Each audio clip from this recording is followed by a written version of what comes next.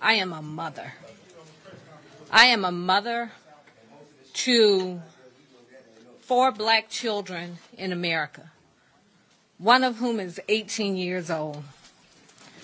And when I saw the murder of George Floyd, I hurt like a mother would hurt.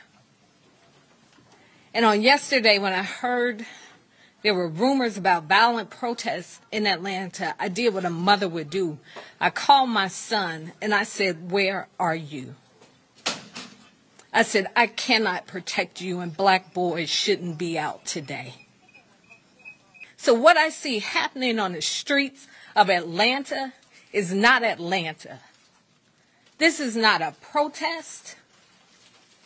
This is not in the spirit of Martin Luther King Jr. This is chaos. A protest has purpose. When Dr. King was assassinated, we didn't do this to our city. You're not protesting anything running out with brown liquor in your hands, breaking windows in this city. So when you burn down this city, you're burning down our community. If you want change in America, go and register to vote.